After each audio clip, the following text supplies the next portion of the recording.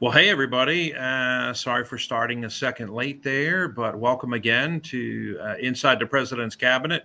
We're going to get going with a wonderful, amazing, brilliant, magical guest, Paul Brandus. Hi, I'm Marty Mongello, and hosting you one more time here at the United States Presidential Culinary Museum for Inside the President's Cabinet.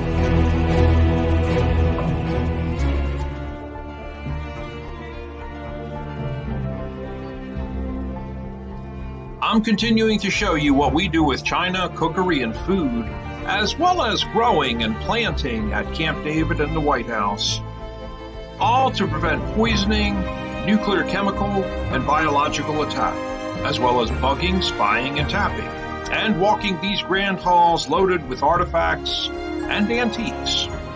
I've got hundreds of stories about the guests we cooked for and who slept over, and who broke a bed, and who wasn't invited or even lied to, and as one of the only few who ever managed a Camp David resort and conference center, as well as being a White House chef, butler, housekeeper, and bartender, I'll show you the hidden retreat to President's Fish Stat, rode horses, enjoy rock climbing, and paintball in the woods. Now, training for nuclear blast, war, and launch as part of my military duties at times, I showcase other elements of presidential service, like Air Force One, Marine One, the presidential yachts and rail cars, and what it's like to be a chief inside of the nuclear bunker of Orange One.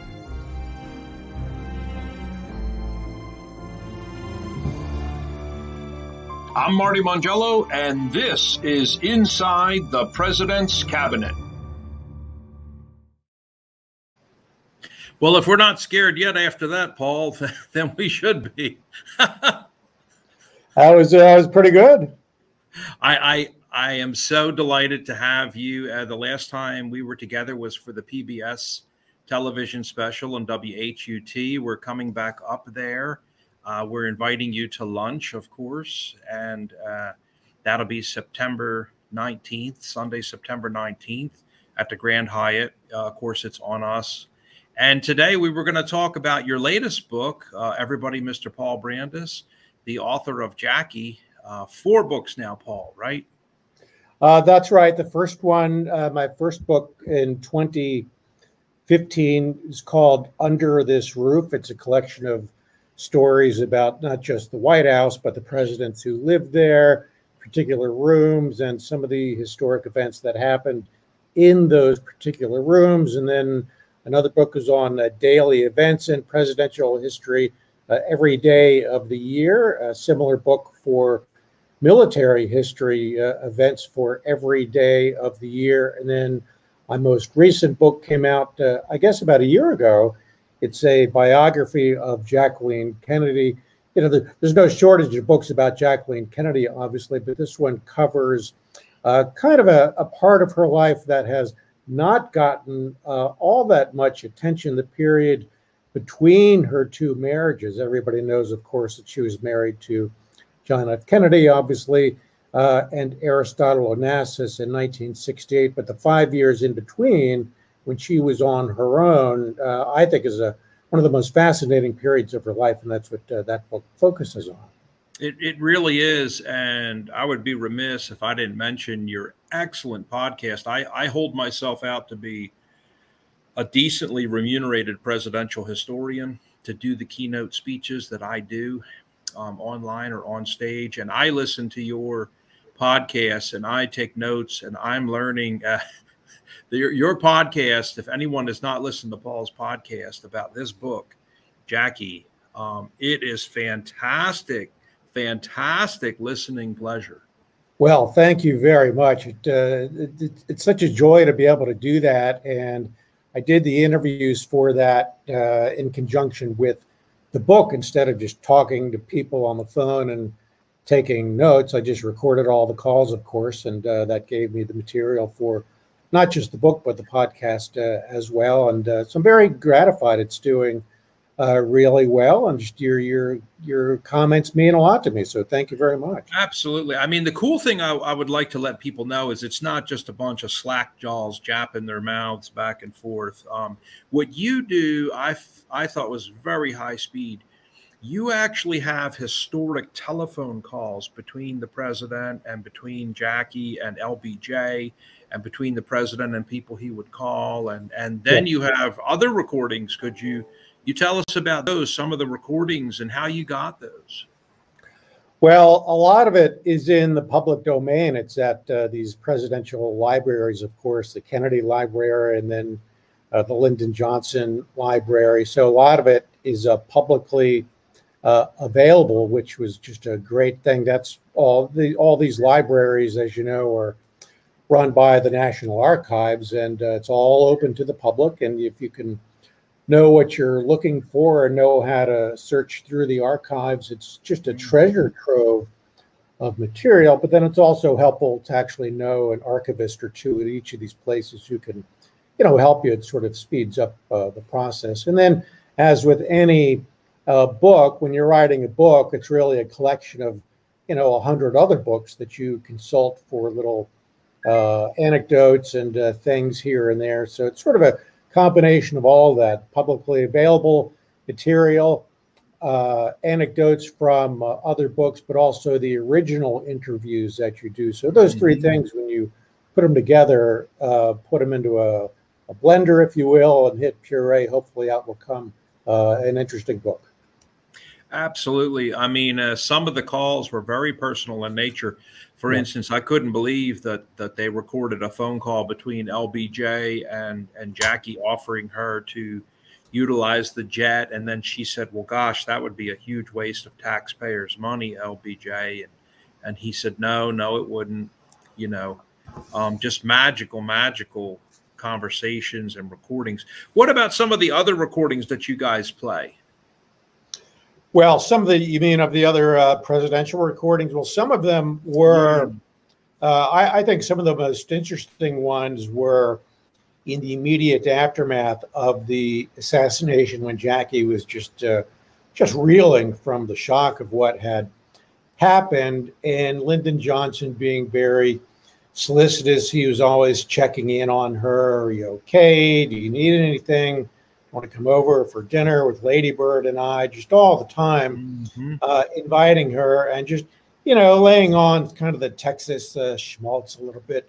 And I think she appreciated it. But after a while, she started to get tired of Washington and all the reminders of the White House. And so she never went back to the White House until 1971.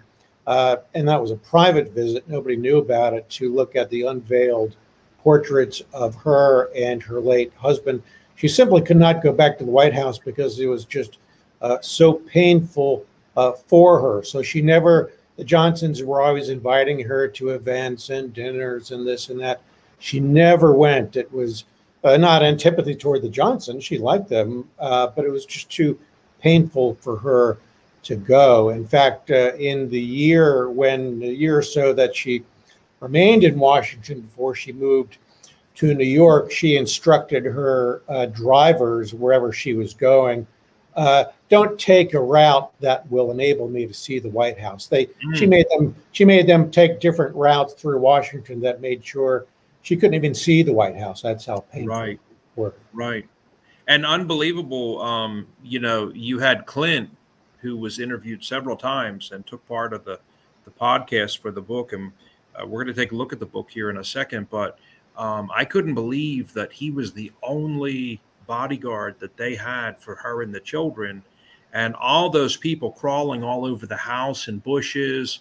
And somebody, you said, actually was able to steal the number off the house. And who knows where that is today, in somebody's private curio cabinet that they think is funny, but systemically terrorized her. And, it's just, it really makes you think about the things that Harry says today, like Prince Harry, about security for him and Meghan and the baby and living in LA. And when you are this well known, there are people looking to blow you away with a pistol like John Lennon, just so they could become famous. Raina, our daughter, was asking me last night, like, why do people want to do that, Daddy? And I was like, so that they can become famous, honey. That's really the main reason. Well, without delving into the assassination itself, which is a subject of just endless controversy, much of which in my judgment, is overblown. If you have a new book coming out that's largely about the Lee Harvey Oswald and the motivations and this and that and his pathetic short life, and one part of his, he dreamed of being famous. He wanted to do something that would land him in the history books. He was looking for notoriety and attention, and boy, he sure did find it. But in terms of, security for Jackie, it's true that after the assassination, can you imagine what she went through? I mean, she saw her husband murdered right before her eyes. She was this far away from him when he was shot, looking into his face. Absolutely trauma on a level that really no one except those who've been in just the worst parts of war could possibly empathize with. She was terrified. She had nightmares every night for months, the same nightmare too, over and over again. And of course, it wasn't a nightmare. It was something that had actually happened to her. And to your point, after she left the White House, a lot of her security she had she had some security. The kids had security, but the house they were living in, they lived in kind of a borrowed house for about 2 months, and then she bought a house across the street, but it wasn't exactly the White House. There was no fence. You could walk up to the front porch. You mentioned whoever stole the... Yeah. It was just horrible. People could look in the windows. She said she had to shut the drapes to just change her clothes. There was no privacy. People were always calling for her or John or Caroline to come out. Absolutely terrifying, particularly in the wake of what she went through. She had post-traumatic stress syndrome, which really wasn't clinically diagnosed. That was a term that didn't really exist in 1963 or 64. It really didn't. PTSD didn't really exist until 1970 when it was defined. But that's clearly what she had, and she had it for the rest of her life. She simply learned to, she dealt with it, but she never really got over it. Yeah, just crazy. And even somebody like Clint going out there, I mean, if there's 10, 15 people, and you mentioned they started up the tours, and I had a question about that. So was that like the Hollywood tour bus that you ride that drives through the neighborhoods, or were those walking tours to go see the First Lady's home? Well, they were largely buses, these huge, I guess a Greyhound or a Trailways bus or, whatever, that kind of, you can picture, how big those are, and they can hold, 40, 50 people or something. And she was the most famous woman in the world, I suppose, along with Queen Elizabeth. And I think the biggest female movie star of that era was Elizabeth Taylor. Jackie, in my judgment, was above both of them in terms of worldwide fame. And you could pay, I don't know what these tours cost, but a couple of bucks way back then. You could get on the bus, drive right up to the sidewalk. And you usually can hear the person in there on the microphone too. I went on the tour in Hollywood, of course. It was $20 or something. Yeah. And people would get out, and some people made a day of it. They said, well, if I just wait here all day, one of them will, come out. And some people sold, set up a lemonade stand and souvenirs and that kind of thing. It was really just a circus. Wow. And Jackie was upset, and she had to apologize to the neighbors and everything. It was a mess. So that helps explain why she moved to New York in 1964. It's not just the lack of privacy and the security concerns, but again, being in Washington with all of the painful memories that it had, it's certainly easy enough and understandable enough that she would want to flee all that, which she did pretty quickly. Sure. And not a lot of people know that, when a first lady remarries, they lose all protection under American law. And I've often mentioned that during our tours here at the museum with the Jackie exhibit. But one thing that I've never been able to corroborate, and maybe you have seen it in your research, but was the supposed comments from Jackie that, well, it's actually a good thing because Ari has his own protective detail with his own snipers up on the roof and his own bodyguards. And, you know, I've become quite concerned after Robert was killed. And, you know, we've received letters that the children are next.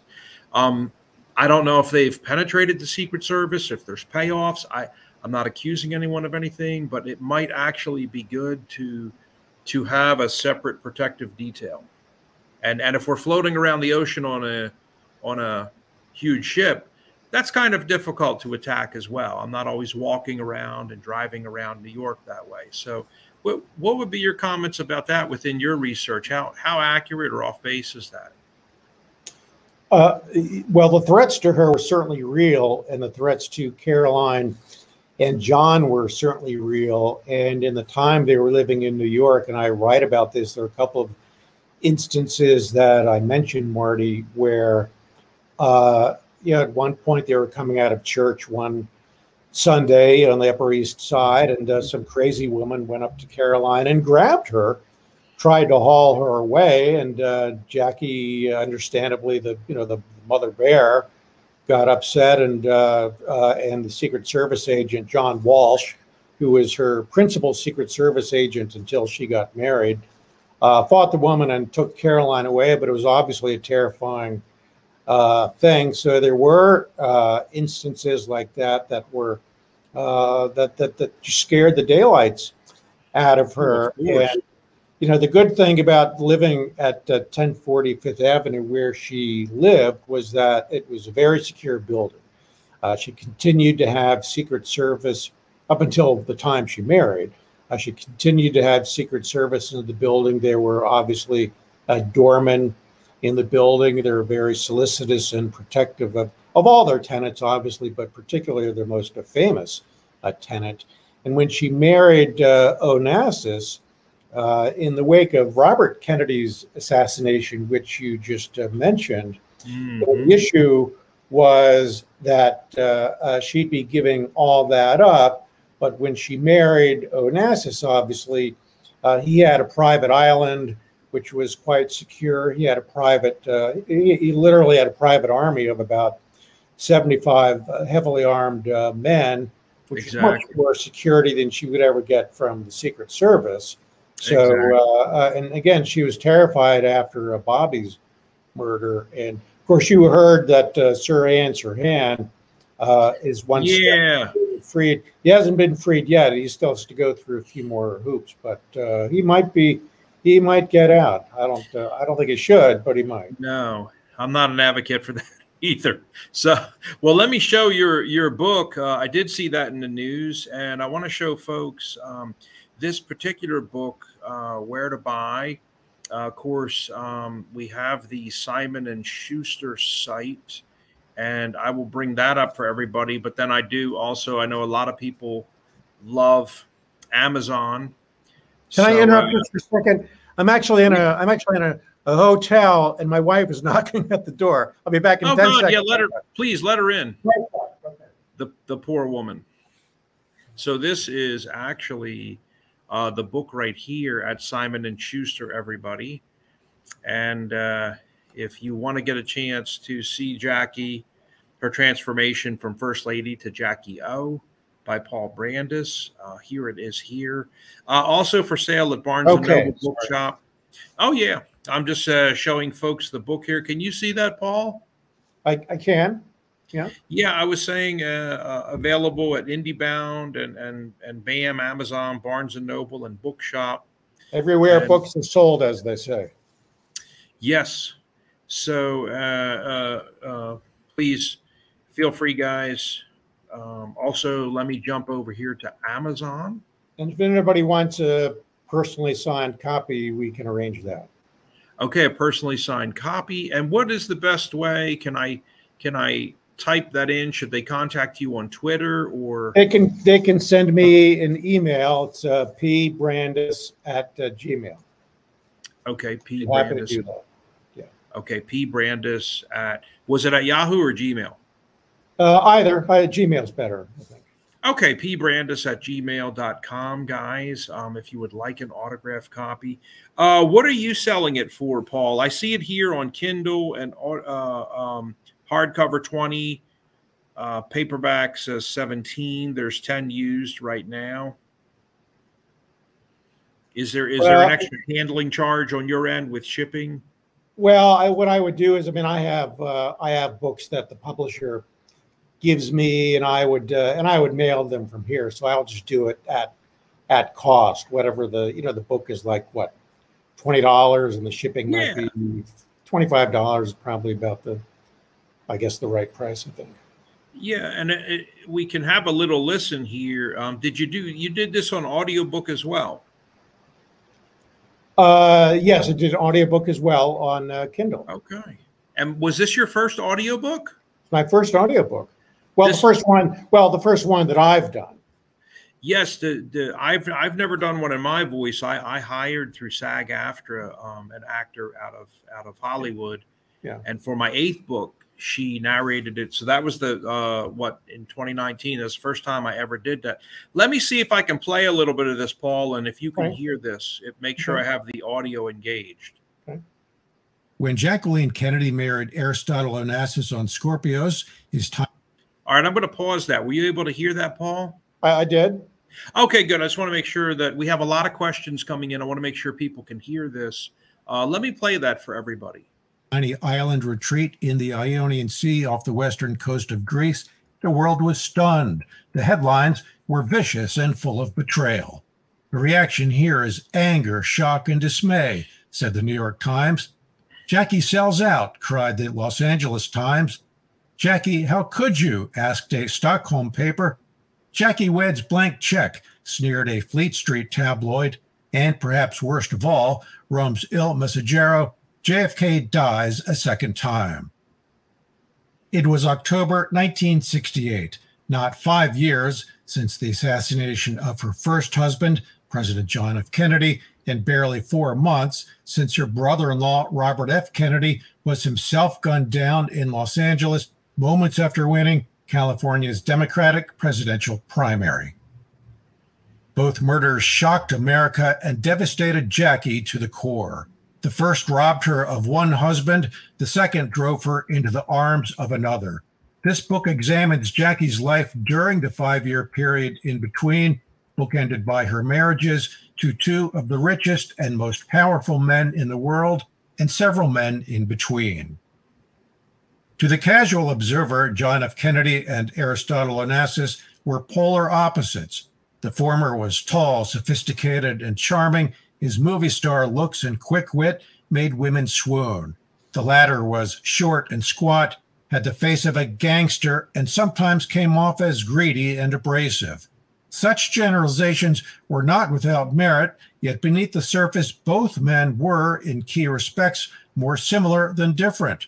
They were wealthy, hyper-competitive, power-hungry womanizers who stopped at nothing to get whatever and whomever they desired. Kennedy, the Pulitzer Prize-winning author who delivered some of the 20th century's most soaring speeches, could be, and often was, crude and vulgar in private. Onassis was often seen in almost thuggish terms, a selfish and narcissistic interloper who didn't belong.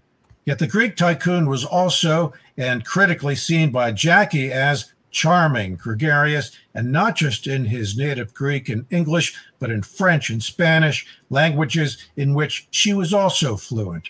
And friends, particularly women, considered him a perfect listener.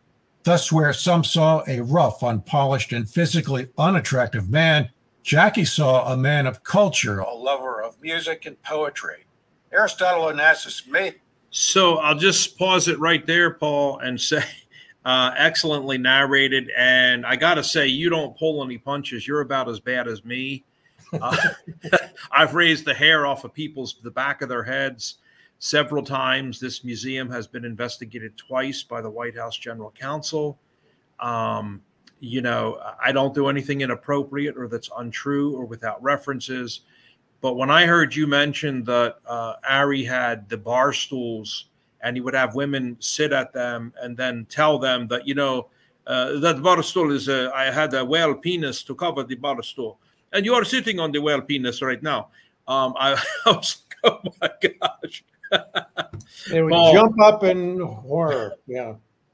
They would jump up, and also you mentioned Jackie's comments about all the nude women pictures that he had all over the yacht. Yeah, she didn't like that too much. Yeah. So when we come back, guys, we're gonna take a short break here for 4 minutes. When we come back, we're gonna continue and finish up with our interview today. I promise I'm going to get answers for these many questions coming in. I see from New York, Patty Frudenberg there. Thanks for sharing the insight. What would Mr. Paul say is his favorite chapter? We will be coming back to you, Patty, when we get back. And yeah, it is a bit nerve-wracking. She's commenting on the people climbing in the bushes and stuff. Oh, from Croatia, Sania. She works in the Croatian government. Sania loves reading books. She is constantly have another novel in her hand. We'll take a photo with it from Croatia, and loves purchasing books.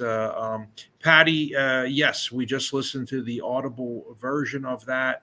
Oh, good. She enjoyed it. Okay. Well, we'll get an answer to your initial question when we come back, Patty. I think that's a good one. And guys, Patty.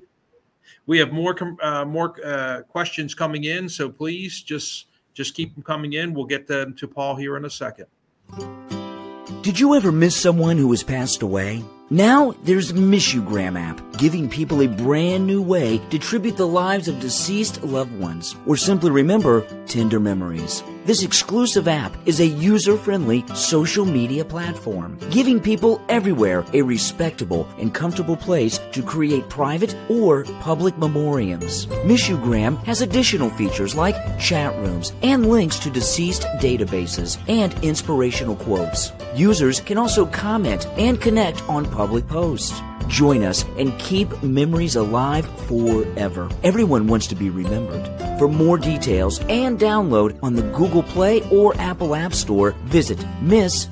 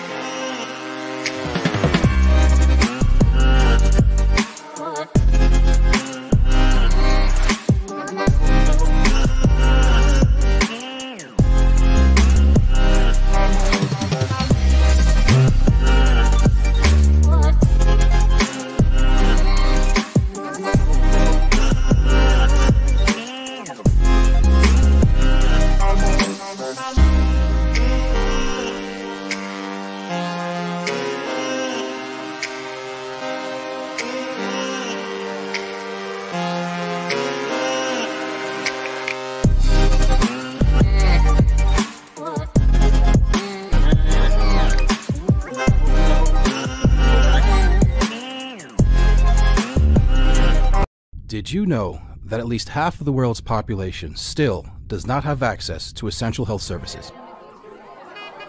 One of the biggest problems in developing countries is the lack of medical monitoring devices. We have a solution. Kipuwex. Kipuwex is an easily attachable, lightweight IOMT device which continuously measures all the clinically relevant biomarkers vital to the assessment of your health. Kipuwex uses smart algorithms to provide efficiently reliable measurements for healthcare professionals. The biomarkers can be monitored remotely, anywhere and at any time, with a mobile and web application.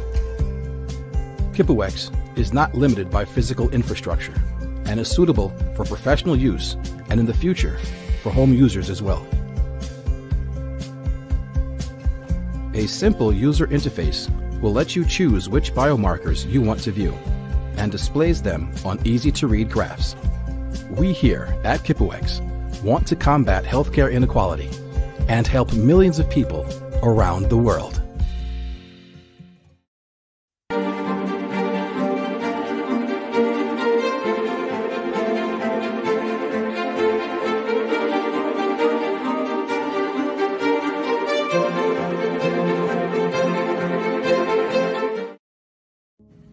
Hey, Chef Out here. Want to tell you about my Amazon best-selling memoir cookbook, A Chef is Born, chock full of recipes. Also ranked the 77th book of all time out of 99, according to the Book Authority. It's a good book, but I'm a better chef than you. Yeah.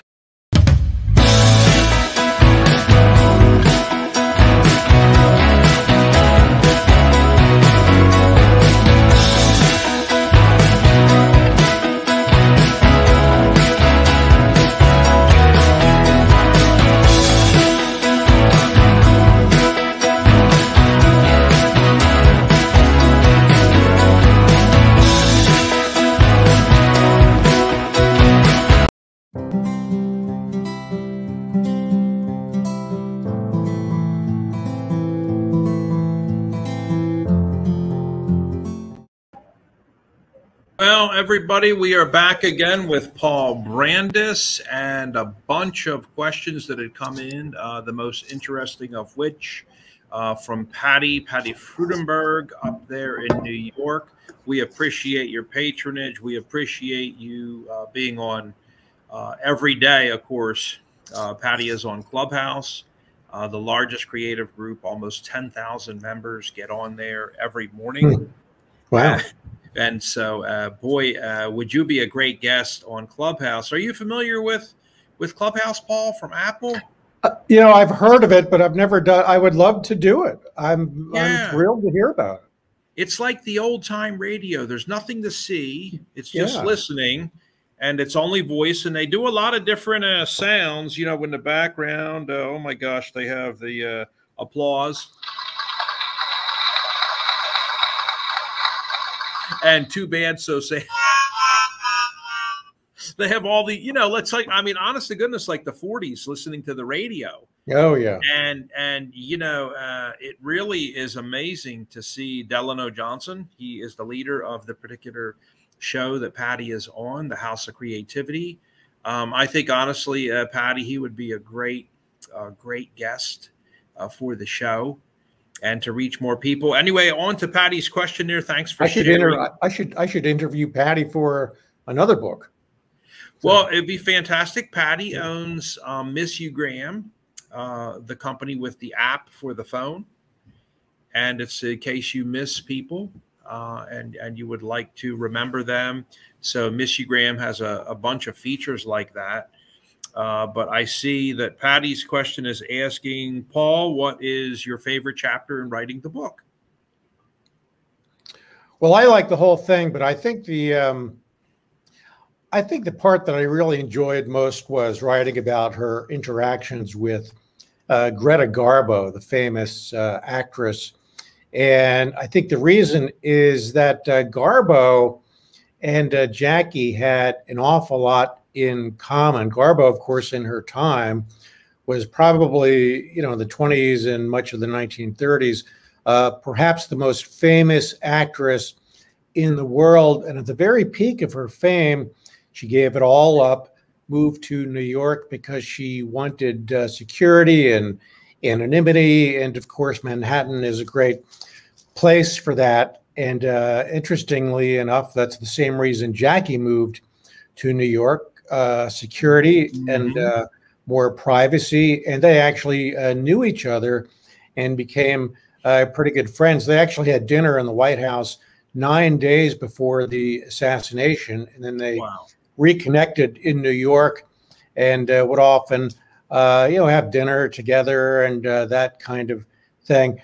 Just fascinating. And another thing that people might not know is that Jackie, of course, was very famous for the, you know, the big sunglasses and sometimes the scarves that she would wear on her head for anonymity. And Jackie was also famous for wearing pants. She was one of the first women in New York to wear pants. And of course, if she wore them in New York, everything she wore was copied. And but she actually got all of those fashion hints from Garbo. Garbo was she wore the big glasses and the scarves, and she wore pants too. And so people think Jackie was sort of the first there, but actually Greta Garbo was one of the trailblazers, and Jackie, of course, being friends with Garbo, picked up on that herself. So I like the whole book, but I think that's one of the most. I was fascinated by that.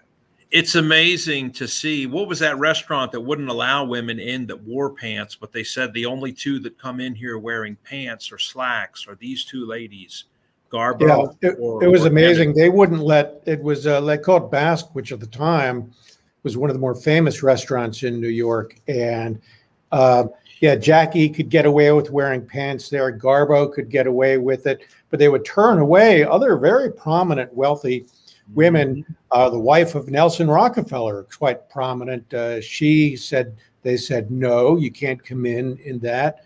Babe Paley, the wife of the very powerful chairman of CBS, same thing. No, you can't wear pants. This is called Basque. You can't wear pants in here. Yeah. But Jackie and Garbo could do whatever they wanted. They were above it all. So it was just amazing. Unbelievable. And I know a lot of people mentioned to Jackie, you know, it's not just the men who are angered and enraged about you wearing the pants. There's also women, Jackie, who don't like it. So don't immediately think it's these men who are trying to control everything. There are women who do not appreciate it. And just unbelievable, even with her trying to get a credit card in her name. I often have to tell people, you could not get a credit card with your name on it in those days. And they would have to call like a manager over and say, we may have a problem here with this woman. Does not want her husband's name printed on the Visa card. So I'm not really sure what to do. You know, Paul, it'll take until the Clintons actually to get pants authorized in the White House. It was amazing. Right? Yeah, Nancy Clark asks one day, our usher, the White House usher, she asks him, listen, Gary, I don't want to make like a problem, but there's a lot of people watching the First Lady wearing the,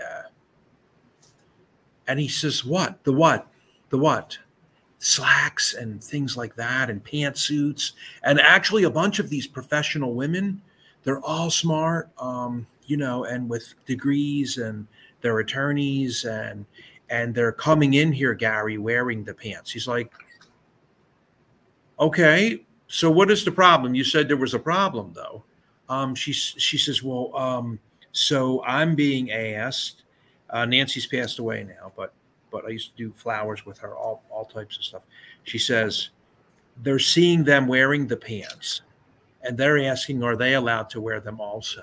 Would they be allowed to put pants on? Well, do they put pants on already? Well, yes, many of them do put pants on, but only at home and out and things, but never here. So I'm thinking like maybe we should develop a uniform, some type of guidelines. And Gary says, of course, absolutely, we would do that.